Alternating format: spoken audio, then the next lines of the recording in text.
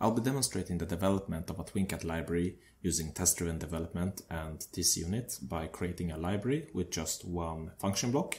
The function block will be implementing a simple moving average filter with a user-specified filter size. So here I quickly just demonstrate the basic concept of a simple moving average filter. And what we have here is just one value inserted into the filter, and the average of just one value is of course the value itself. But if we add another one, it will be the two values added together divided by 2. And if we add a third value, it will be all three values added together divided by 3. And then if we add an additional value, the moving average filter will, yes, you can see move.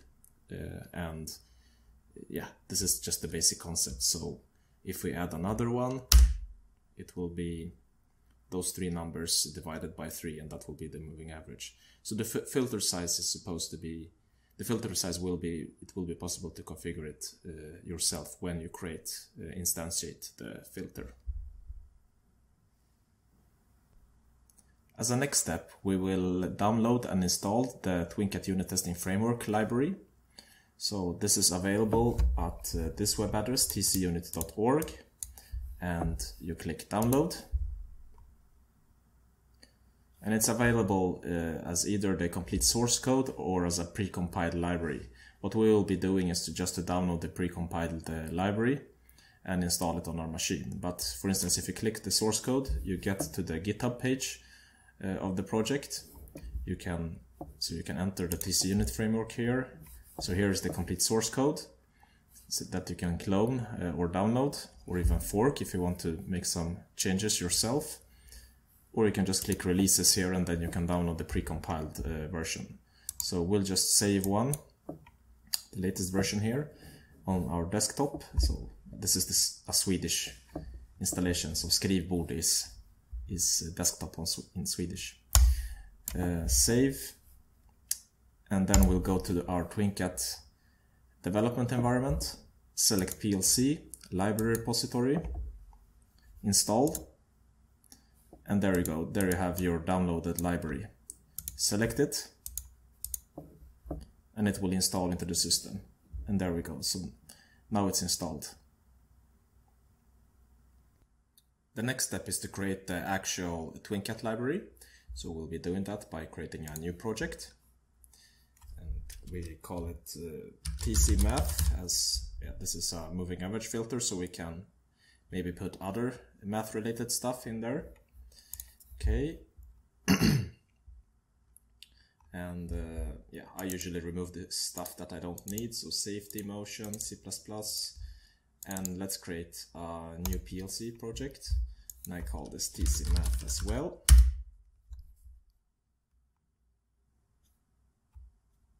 Alright, first we can start by adding the TcUnit framework as a reference, which we have here.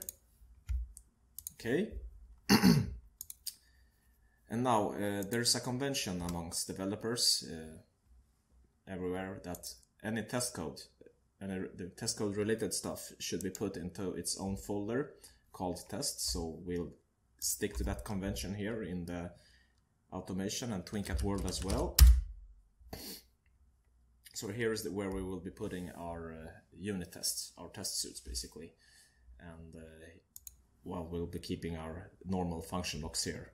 So we might as well create the function block for the moving average. So I'll just call it moving average here.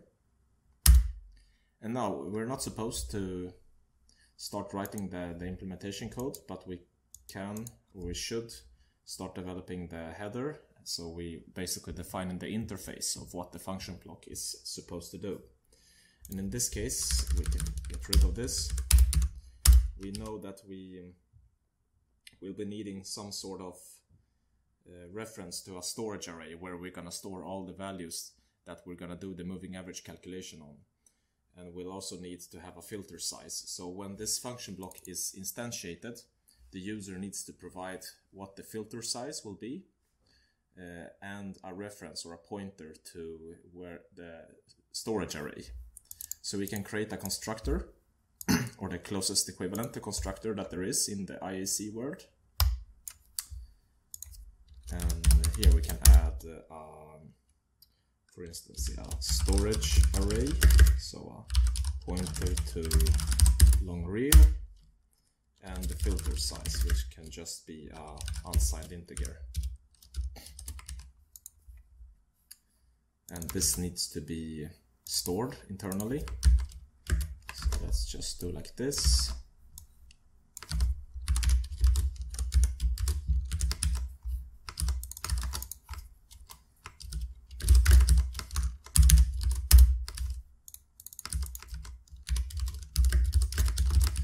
So when this function block is instantiated internally, we will be having the pointer to the array of long reals and the filter size, which we of course need to know in the moving average calculation. Next, we can define the different methods that the user has to use to, for instance, basically what we only need is a method to add a data point and a method to get the current moving average. So let's do that. So what we can call this add data point, and no return type, and it should be public. The only thing this one should do is taking a value as input. Then we also need to have a method getAverage, for instance. Is a good name. So get current average or getAverage.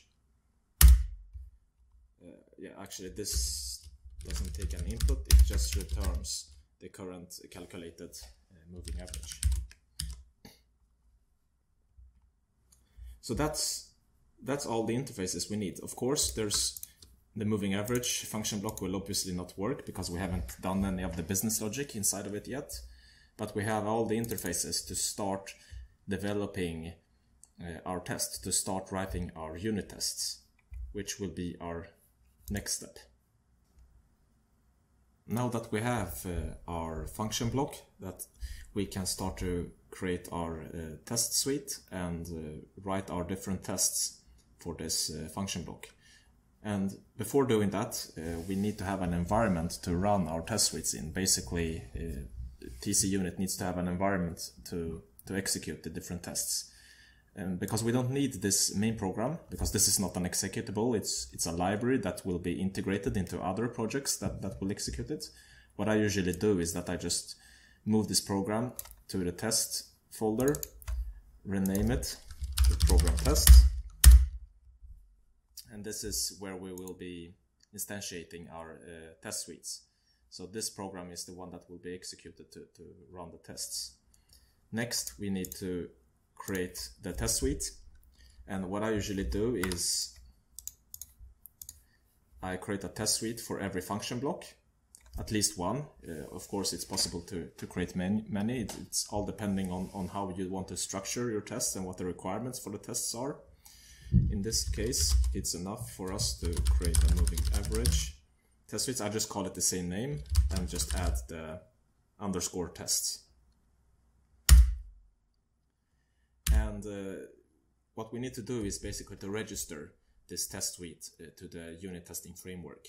And that is accomplished in several steps, but basically we need to inherit some properties, TcUnit, and say that this is a test suite function block, and it needs to implement an interface. And the reason is it needs to implement this interfaces so that the TcUnit framework has a pointer to this function block and can run the different tests for it. So it needs to implement TcUnit dot runnable test. There we go. Okay. And when we at some point we need to instantiate this function block, and when that is done, this function block needs to register itself to the TcUnit framework. And this is accomplished by creating in the constructor, just calling super, so the inherited function block, and register test suite, and this. So this is just a thing that you have to do for each and every test suite that you create. And then the function block itself needs to have a pragma defined. So it's this attribute call after int. And that's it. We don't need any inputs or outputs. Okay, the next step is to create an instance of the assert function block. The assert function block is the one that we're going to use to actually verify that our function block under test, the unit under test, is doing what it's supposed to do. Based on some inputs, that we get the expected outputs. So we create an instance of that, TcUnit assert. Now we can also implement the interfaces that we get from here. So implement interfaces. And now we can see we only got one additional method. And this is the method that the TcUnit test framework calls once it is running. So the only thing that what we need to add, so we need to add the implementation, is basically make sure that we're calling all the different tests that we're gonna specify here. We'll get to that a little bit later. First, let's just instantiate this test suite that we have created in our program test, like this. So now when this is instantiated, the fbinit is called, and the test suite is registered with the framework. And because this test suite implements this interface, the framework has a pointer to it as well. So it basically is just to create all these links between the test suites and the unit testing framework. So let's go back here. The final thing we need to do is to execute the framework, and this is done by just calling tcunit.run. Or if you don't want to use the namespace, just call run. I like it to do it like this more, because then it's more obvious what's actually happening. So the next step now is to create our tests for this function block. And because we have the test suite, we only need to create the different tests here now in this test suite.